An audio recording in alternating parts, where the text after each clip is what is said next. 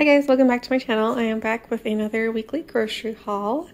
So I ended up going to Smith's, which is a Kroger affiliate store, and I'll show you guys what I got for the week. Picked up some more frozen fruit, just a fruit blend with like peaches, pineapple, mango, and strawberries. I have this chickpea pasta to try out, and we have a jalapeno and 2 zucchini, a potato, and some pepperoni. Picked up some salt and some pizza crust.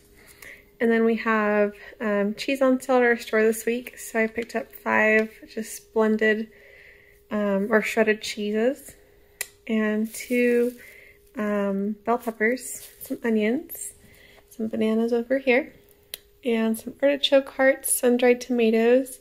Pasta sauce is also on sale at my store, so I picked up a few of those. And they had these grapefruit juices on clearance, so I have a few of those as well. Alright, thanks so much for watching, guys, and I'll see you guys next week.